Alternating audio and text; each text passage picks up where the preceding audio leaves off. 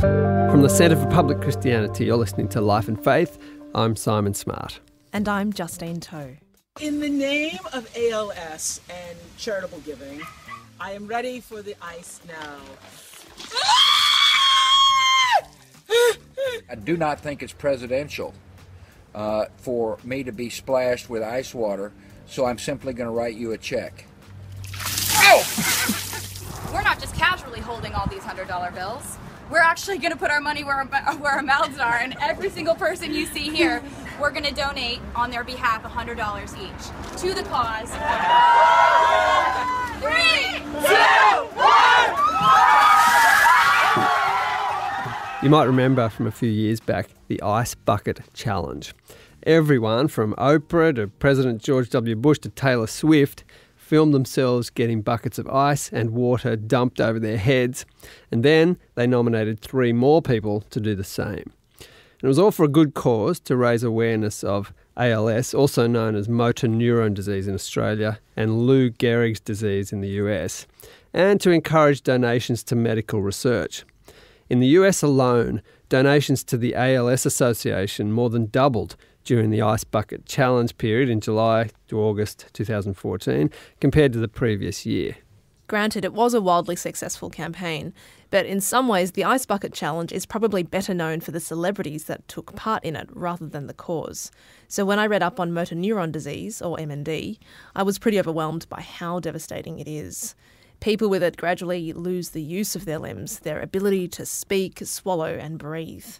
The average life expectancy from the onset of the disease is 2.5 years, and there's no known cure or effective treatment. In Australia, more than 2,000 people have the disease. Every day, 2 people are diagnosed with it and 2 people die from it.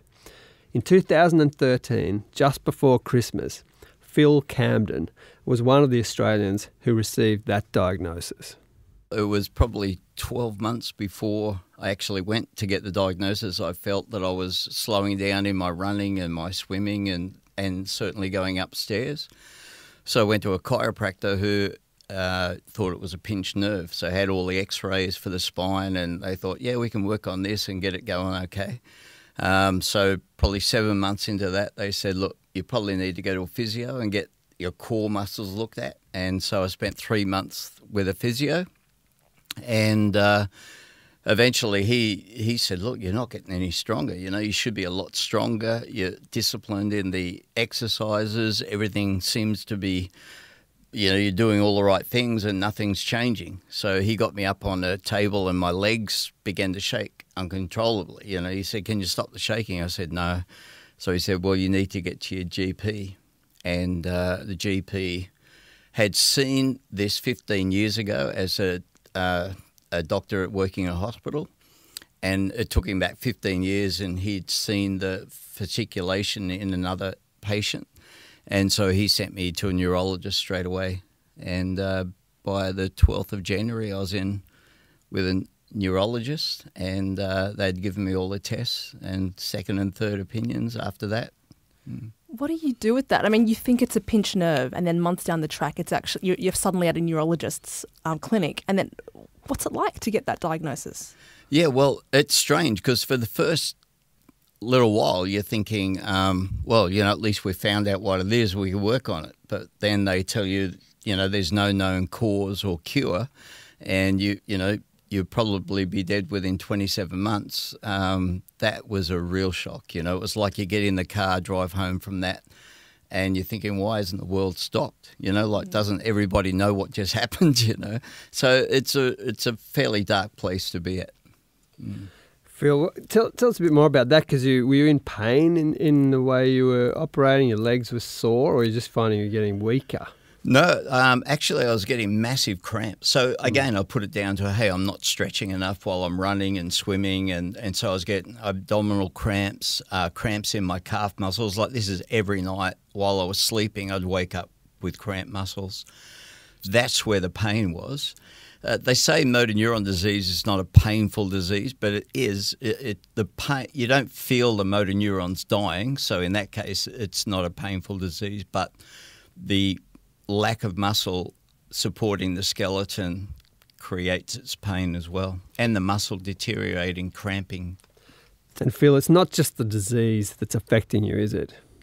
Yeah, well, obviously, you lose your job, you lose, your purpose for getting up every day and the purpose for being, the vision that you had. So a lot of things, a lot of people just talk about the disease, but it's the ramifications of a terminal illness that you've got to deal with. The death of a job, the death of hope, the death of vision, the death of direction, the death of a salary coming in every week, the possibility of losing your home. So there's a whole lot of things that suddenly start cascading in on you, as well as trying to go, okay, I've got to deal with this disease and the progression of it. So I think anyone out there with a terminal illness would probably understand the total ramification of the diagnosis, more than just that on the body, but on the soul and the spirit and on the circumstances of life. What was it like to face these losses yourself? I mean, you mentioned it was a pretty dark time. It really was, and I think not just for me, because of what I was thinking about myself, but what I could see what I was doing to my wife. I took the blame for what she was feeling. It was like, well, if I wasn't terminal, you wouldn't be so sad, you wouldn't be, and then for what I was doing to my kids and putting them through. So you've got to deal with all that, and sometimes you blame yourself. So it was dark for her. She, as I said, she was crying every day and not knowing, where to go to from here. In terms of questioning, well, how come this is happening to us when we had so much that we thought more to do, and losing a lot of what we were doing in the process. So she would come to me and say, I can't read the Bible anymore, and us, being Christians, I guess that was the source of our strength. And when you say, I can't read it anymore without crying, then you had to call on the reserves of what's been deposited over many years, I guess. Phil, you would have been in a position over the years as a pastor of a church of caring for people in great need. Did you have that sense that lots of people have, where this sort of thing happens to other people and not to me? Yeah, sure. Yeah, absolutely. Because I was hardly sick at all, I mean, I can remember being in hospital because, I fell off a bike and broke my scapula, but nothing of any serious illness in my life up until that point. And so I'd been with people who were dying. I'd, obviously sat with people who were dying and had the challenges of cancer and different diseases. But I was relatively fit and healthy and well, and so when it happens to you, you do call on those things that I guess you helped other people. So you do hear yourself talking back to yourself, what did I say to people in this situation? And certainly that has helped me, the self-talk quickly became more about what I would have said to others in my situation. And it helped, did it? Some of your words came back to you in a way that was helpful? They didn't ring hollow? No, they didn't. In fact, I had help. I mean, I went to a professional psychologist and psychiatrist and sought help as well, because I thought, well, I would be encouraging people who were in this situation to come and get help from me. So I need to then put myself in that place. So I really did want to do this in a healthy way. I read on your blog that you travelled to Europe to undergo some treatment that wasn't yet available in Australia. Can you tell us a bit about that? Yeah, it's still not available in Australia, and it's more of a trial drug. They use it for MS patients in France, and so I travelled to Bordeaux. I thought, oh, well, I can't lose by going there, can I? Even if I get a good bottle of red or something like that. But worth the trip. Yeah, that's right. So I went there, looked at, spoke to the scientists there, spoke to the professors that were dealing with this trial, and had some blood tests and certain things, and so they made up a script for me. They send that to Milan, they get that made up there, and then I am able to legally bring 3 months personal supply into the country myself, and so I've been on that since I went to France a couple of years ago. So it's worked out well. Yeah, I'm not sure. It's hard. People say, well, is it working? I'm going, well, I don't know. Unless I go off it, and I'm not willing to really go off it, you don't really know what it's doing. But it's one of those things where hope, I think, if you're going to live with hope in your life, hope has to have something tangible to do. You know, you have to fill your life with a goal or a vision or some sense of I'm doing something to create a hope. But on top of that, I take 40 vitamins a day. I'm on a lot of things to keep my body healthy. And if there's this one area that is not healthy, at least if I keep everything else healthy, I think I'm giving myself a fighting chance. You're listening to Life and Faith from the Centre for Public Christianity. And we're speaking with Phil Camden, a church pastor who was diagnosed with motor neurone disease in 2013. But he's not letting this diagnosis stop him from living with hope and purpose. He's been known to say things like, I may have MND, but MND does not have me. And what was meant to imprison me has empowered me. And he means it. In fact, when Phil received the letter from the doctor saying he had MND and only 2 years to live, he decided to call this letter a visa into an unknown world. Yeah, that's pretty hard for other people to understand, but I would go into the Congo, the DRC, every year. I have some great friends in the Congo, and we were setting up a business integrity and governance company, I guess, to help students in universities come out and live and deal with things in their own world. And so I would have to get a visa to go into the Congo every year. Someone would invite me, and then I'd get a temporary visa to go in. So when I got the letter from my GP to say that I had motor neurone disease to present to, my workplace, because I had to, say that, I only had 2 years to live, and to superannuation, all of those things. As I placed the letter down, I felt that, I guess all I could put it down to was this inner voice, and someone would put that down to God speaking to me. But it was really impressed on my spirit that this letter was my visa into an unknown world. And I knew nothing about motor neurone disease, a world of darkness and hopelessness and fear, where I was to take hope and light and freedom into that. And it's certainly been that. I now am visiting many with motor neurone disease. And tell us about that experience. You've met people, and you've had some pretty profound moments with people in that who are going through the same experience, right?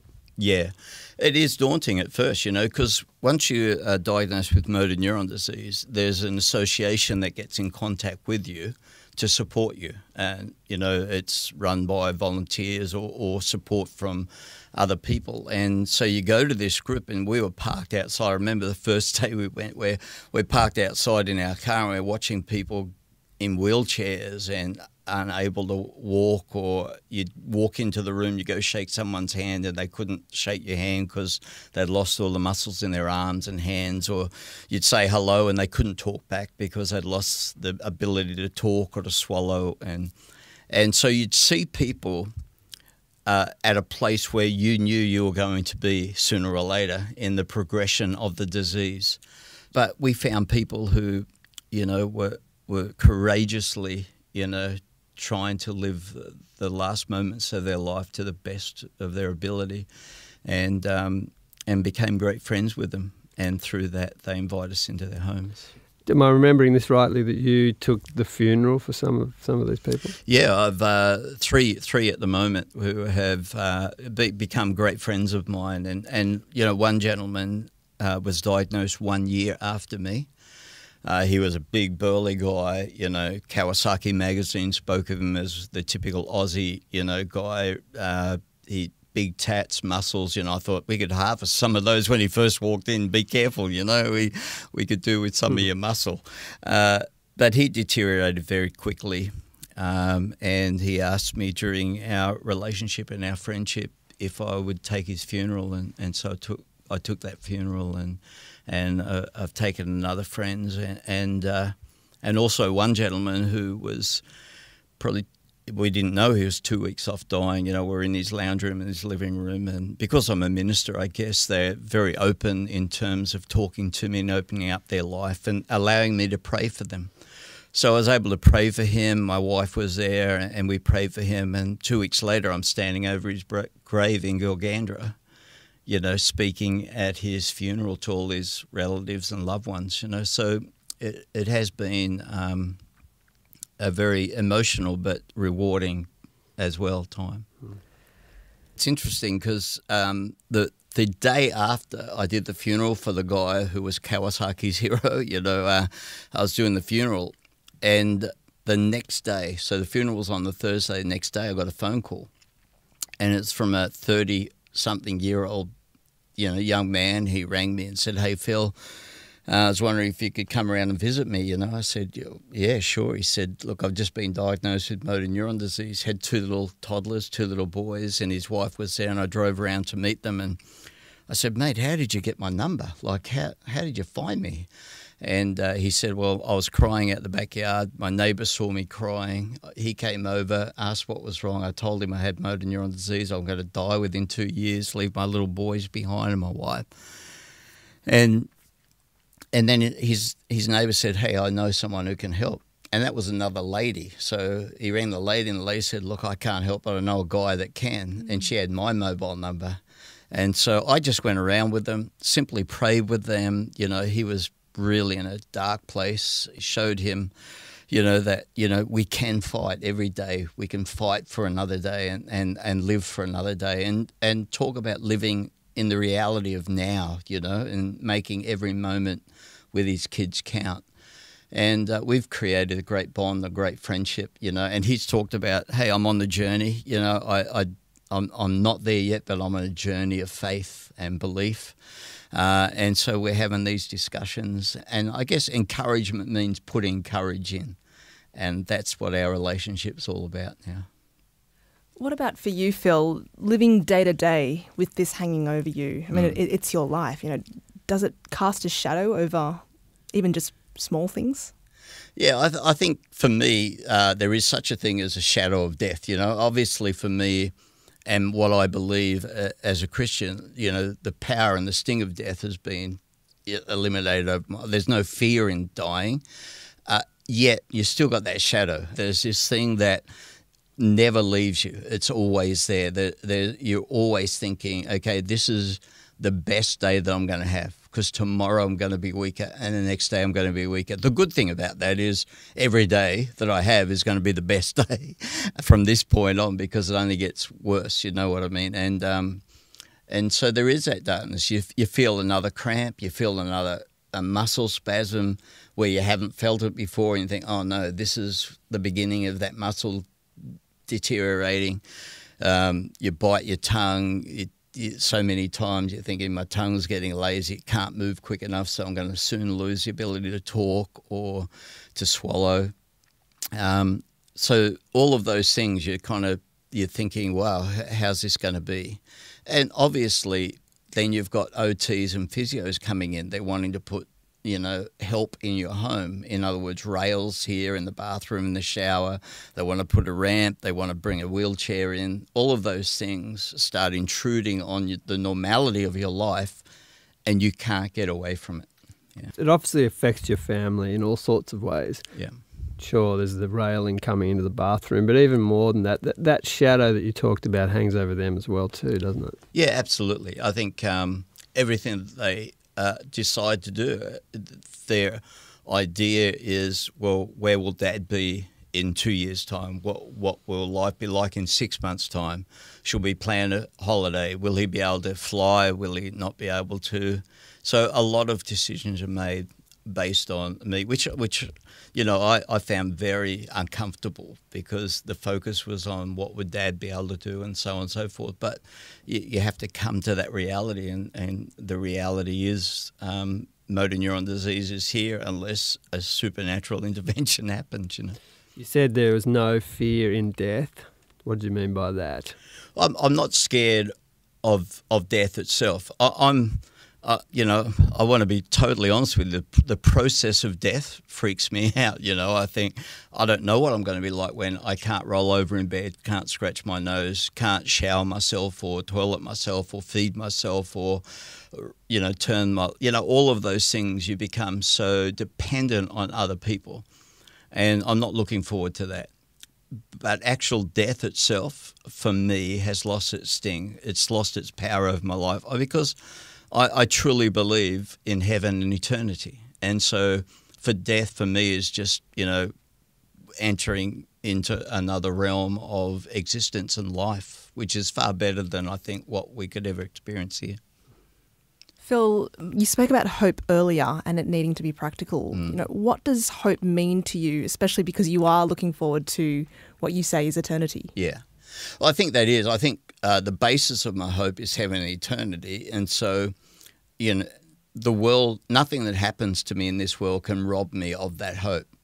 And yet, hope that gets you out of bed every day must be about the tangible things that you are able to do in moving yourself forward, and so it's like, well, if I don't have a job, hope gets you out of bed and going for another interview. It's going and lining up again, filling out another resume or sending another CV somewhere. So, people can create a hope environment around them by putting something in front of them that they can do. And I think that's where we have to take control of it. I was the one diagnosed with motor neuron disease. Nobody, it wasn't the responsibility of anybody else but me. I was the only one that could truly do something about it for myself. And I've seen what this disease can do when there is no hope. It can accelerate through your body at amazing speed because when there's no hope, there's stress, there's fear. And stress and fear accelerates these things in our life. It's an inflammation to our cells and our neurons. And so, for me, hope is, I guess saying things can be better. No matter how bad they are today, things can be better tomorrow. And even in the areas of finding a cure. Now, they may not find a cure in my lifetime, but if I can be instrumental in helping find a cure for someone who is going to have motor neuron disease when I'm gone, and they're sitting opposite a neurologist, and that neurologist says, you have motor neuron disease, but don't worry, there's something we can do.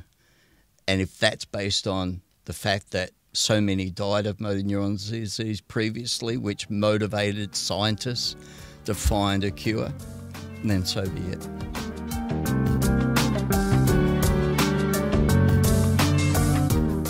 From the Centre for Public Christianity, you've been listening to Life and Faith with Simon Smart and Justine Toe. That was Phil Camden, a Christian pastor living with motor neurone disease. If you want to read more about his journey, he blogs at fridayswithphil.com. There's some really powerful insights there into pain, purpose and hope. And if you want to hear more stories like this, please visit our website, publicchristianity.org, or subscribe to our podcast on iTunes. Just type Life and Faith in the search box to find us. And don't forget to leave us a rating or review while you're there. Every review helps other people discover our show.